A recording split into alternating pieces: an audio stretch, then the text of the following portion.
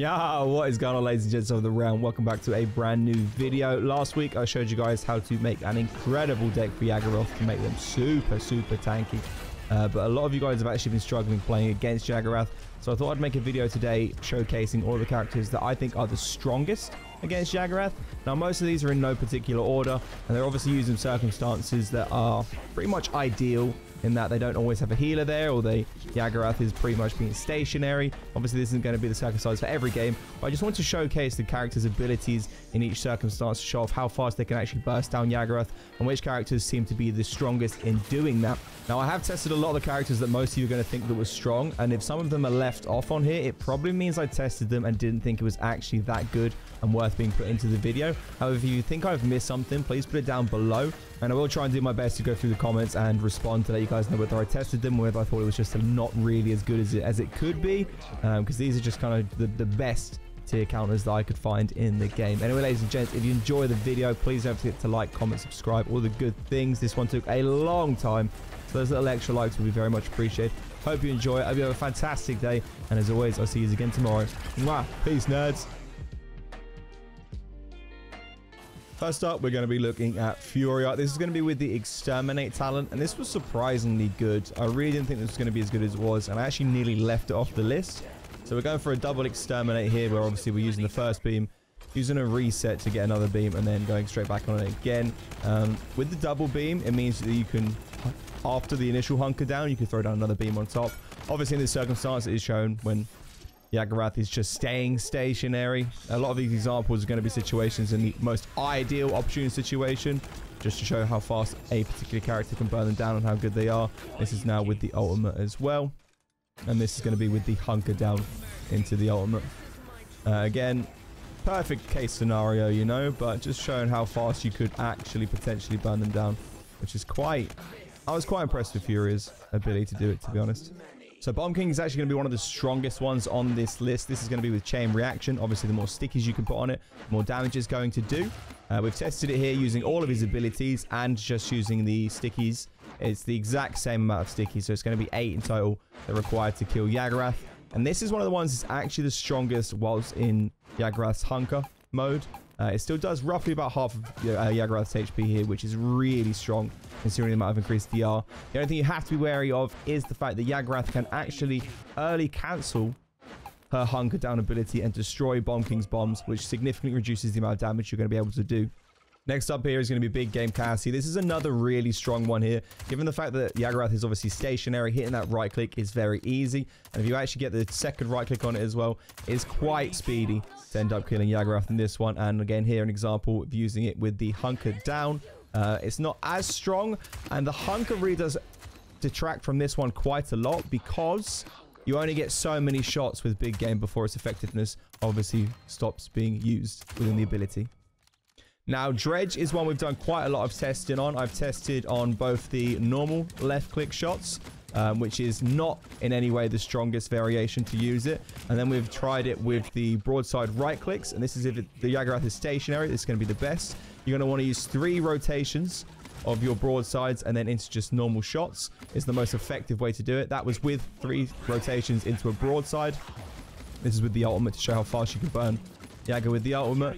But the best way you can do this is 3 sets of your broadsides into a reload into normal shots is the fastest, most optimal way to kill it with Dredge, like in that example just there. And again, we're going to show this off now in the hunker state. The good thing about the hunker state with Dredge is eventually she's going to have to take some of this damage. Unless they are absolutely godlike at transforming and rolling out as soon as they finish their hunker down ability, they're still going to end up taking quite a significant amount of damage. As you can see here with the ultimate, you're going to do about half HP as well, whilst they're actually in the hunker as well with the full amount of DR. This is now with the actual just reloads. And this is just purely to show you guys an example of what's stronger and what's not stronger, because this one's still better than the first initial shot one that we showed off, but probably still not as good as the the broadside. And this is just a fun little thing that we found out you can do. You can actually TP away in the ultimate, but it will still kill you, unfortunately. If someone figures out how to fix that and make it not kill you, you have to let me know. Now, on to Drogos. We're going to be looking at the Fusilage talent here. And this is going to be just hitting your consistent shots, which isn't too bad.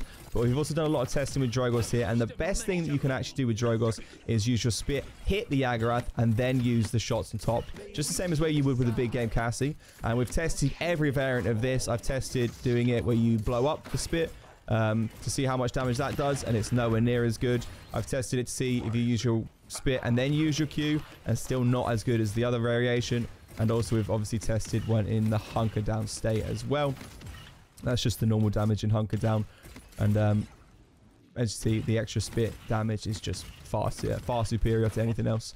This is what I would recommend though if you're playing. When you shoot your Spit, don't waste any time. Shoot another target and then flick back to Yagorath.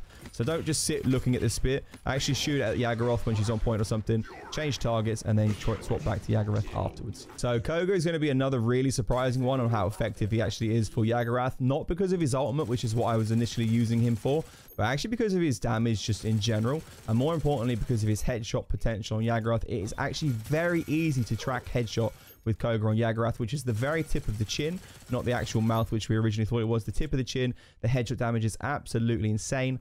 When using Koga's ulti against Yagorath, it will not totally kill them. For some reason, the damage reduction inherently on Yagorath is stopping the ult from fully proccing against him. And then with the hunker down, we're only doing about 50% HP versus Yagorath in total. So if you are to one clip with a nice decent amount of headshots and then into the ultimate, you are going to get the kill onto Yagorath. And then if we look here as well, even if you do one decent clip into a hunker down Yagorath, you do pretty much kill her as well. Even though you are taking most of the damage away from the hunker down, you still can manage to kill her quite effectively with Koga. Next up is Lex, who could potentially be the best on this list, which I'm quite surprised about. If you're using Yagorath as a target and you're hitting consistent headshots, which again is not that difficult. I've only put headshot characters in if I think that it's actually feasible for you to be able to get those headshots in an in-game situation. And obviously Yagorath being stationary, it's not that difficult. If you see in the example here, going into an ultimate here, and just giving you a perfect prime example, you can actually one-clip Yagorath with Lex if you were to. Obviously, that's not realistically going to happen, but, you know, just to show you guys that it is possible how much damage he does with those headshots against Yagorath. Precision Liane is another one that we have actually tested here. I don't think it's realistically that great. The amount of time it takes for it to start proccing takes a little while, but overall, it is still quite a nice bit of damage once it is up and going on Yagorath, which isn't too bad. The only thing I would say as well is the headshots are disgustingly strong, but I don't think they are anywhere near as feasible to get in a real game as, say, the Lex headshots are or the Koga headshots are. And we see with the hunker here now as well, it really does take quite a significant time compared to some of the others to get the kill. Maeve here is one I tested. I did test with Catburger. With the consistent procs from Predation, which was far slower than I thought it was going to be, so I ended up not including it. And I'm not including Maeve on this for her damage on Yagorath. I'm only including purely the execute, which would be using a mana like this, where you might be fighting other characters, and then you would eventually turn back to Yagorath when she was low from the other characters on your team, and then going for the execute kill. Actually, Maeve into Yagorath herself, not fantastic, but the execute is great, and the execute, as we've shown in the others, does work on the hunker down target as well. Now, next up is Ceres, and this is one that I'm kind of conflicted on, but I wanted to include anyway because I think it's quite a fun little idea. If you kite Yagorath consistently, with the stun time that you get from Ceres Q, you can always proc another 4 tags onto Yagorath and consistently keep stunning her out over and over and over and over again.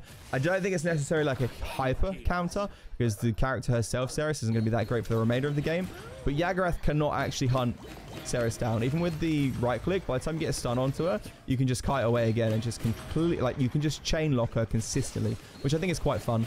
Little counter that you can kind of call a counter almost. Next up here is going to be Skye. This is going to be a debilitate Skye, which is obviously a percentage-based talent. Again, if you can hit the headshots, which I think are actually, again, quite feasible realistically to hit in most kind of game situations. It's not that difficult. She does insane amounts of burst damage against Yagorath. Here we're showing off just the right-click damage, and it's only a few little peaks with right-click that's actually going to take Yagorath down to practically no HP. And so that's very easy. You can just kind of tag Yagorath, get some prime damage on her there, and then turn back for another target in the match.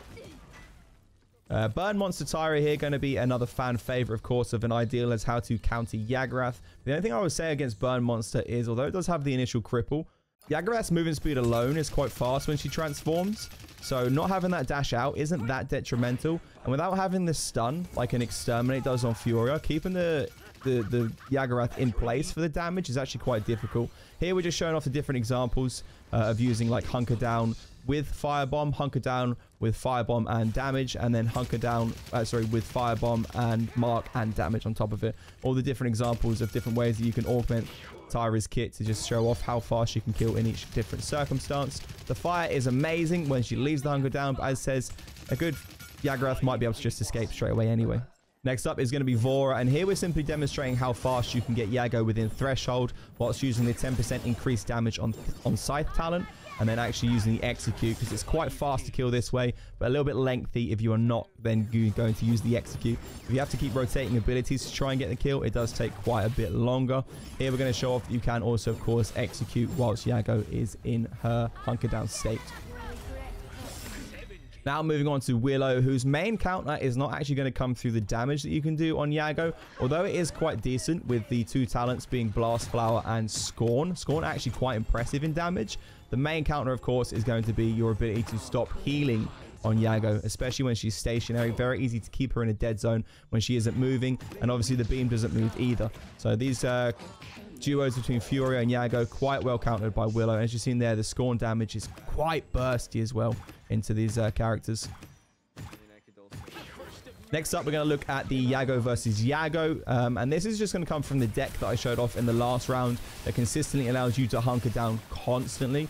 And we have someone who's not using that hunker down deck and someone who is using that hunker down deck, and we're both hunkering down at the exact same time and spraying and fighting in the exact same amount. And you can see just how much of an extra damage output and damage save that it is when you are using the deck from last video.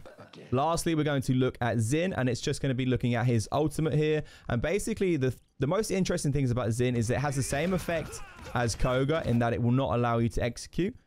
For some reason, the DR is working against it. However, the very, very, very good thing about Xin is it is actually dragging Yagorath out of Hunker. So when Yagorath goes into Hunker mode to gain that increased DR, you can actually pull them out with Xin and always guarantee that increased damage from the ultimate proc, which is very, very, very useful in a lot of circumstances. Also here, I did show the Xeno on the movement form of Yagorath, whereas I didn't show that with Koga. Both still will kill while she is in movement form because she doesn't have the inherent DR when she's in movement form. However, the Xin one is very confirmable, whereas the Koga one is obviously not because you can just roll out of it. Which is why I opted to leave the Koga one out in case anyone was wondering, but it will still kill her if she isn't moving whilst in movement form. But as I said, that's just counterproductive. It doesn't make sense. Anyway, ladies and gentlemen, thank you so much for watching today's video. I really hope some of you guys find it helpful. If you do, please don't forget to drop that like on it. This one took significantly longer to make than most of my other videos, so a little bit of extra support would be very much appreciated. Love you guys to absolute pieces. Have a fantastic day, and as always, I'll see you next time. Mwah. Peace, everyone.